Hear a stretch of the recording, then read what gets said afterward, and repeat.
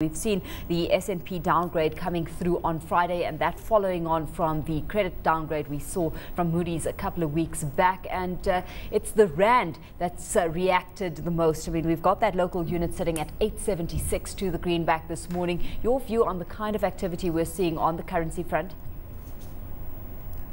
Morning, Alishia. Yes, it does seem that the rand is suffering quite a severe hangover from S&P, which is to be expected. Of course, it would always be the first indicator to show a reaction. If you think back to what happened when Moody's downgraded South Africa about 3 weeks ago, there was also that initial sharp response in the rand, but then for the week thereafter, the rand also continued to depreciate quite markedly. I think it had started before that initial downgrade at about 820, and then ended the following week closer to the 880 mark. So if we extrapolate and think that a certain similar events are going to play out this time around, then we could very easily see the rand push over the 9 rand mark, possibly into next week. But then we would expect it to recover from that point onwards. So certainly it does seem that in the short term, the rand could be poised for more weakness, largely as a result of this S&P downgrade. How are you distinguishing between domestic issues that are at play and global issues? Because we've got to take into consideration that we've seen dollar strength come through as well.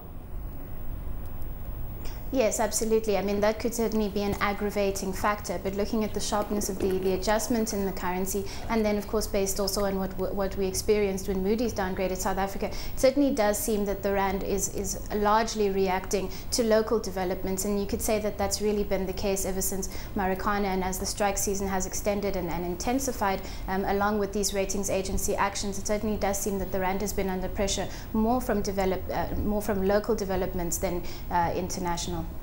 Well, to take the conversation to Josina Solomons. Josina, moving from the rand and its response to the downgrade, global data that we're looking at this week?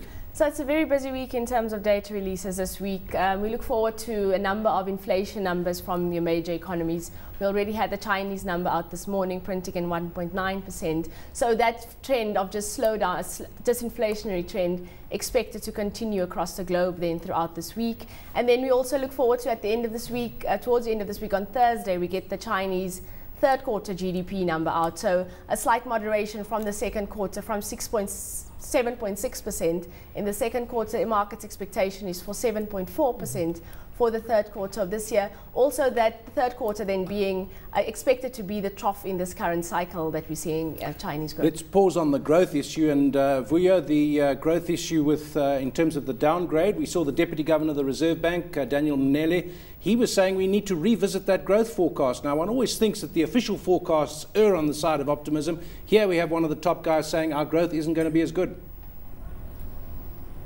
Yes, absolutely. You've had similar utterances from the National Treasury as well more recently, and certainly everyone's expecting that they will downwardly revise their forecast next week when presenting the medium-term budget speech. But certainly the official forecasts generally do tend to be above what private forecasters or the market consensus does pencil in. So it wouldn't surprise us to see some downgrades. We have growth penciled in at 2.5% for this year, but of course based largely on what's happening in mining and manufacturing. And as we continue to get those numbers out, there's certainly some downside risks even to our forecast. So we wouldn't be surprised at all to see, the National Treasury and the Reserve Bank also adjust theirs downwards. Josina, how's this influencing your expectation, later this week when it comes to retail sales data? So we expect a slight moderation from the previous month. So expect a number of 3.2% to be posted then in August and for retail sales. Slight moderation from the previous month, which is also in line then with our view for where we see the health of the consumer deteriorating somewhat. We're also, and similarly confirming, and we should confirm our trend where we see consumer expenditure to ease somewhat towards the end of this year. Our growth forecast for this year is slightly more, is a bit more on the bearish side. We're looking for 2.2% growth, GDP growth for South Africa for this year. Does that shift your view as far as interest rates are concerned?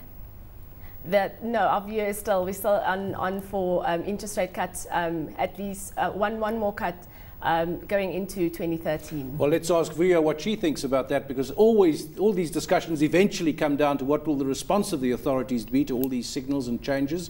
An interest rate cut, Vuyo? we certainly are also in the same boat. We do see an interest rate cut at either the November or the January meeting. We think it'll be largely prompted by what we see, the weakness in the local economy, and because of the action by ratings agency and the constraints that we see placed on the fiscus. We don't believe that National Treasury is going to be able to deliver, pull a rabbit out of a hat when it comes to the medium-term budget statement. So the onus in terms of supporting growth really does fall almost entirely on the Reserve Bank at this point. And so we are also anticipating a further reduction in the repo rate of about 50 basis points either in November or in January next year.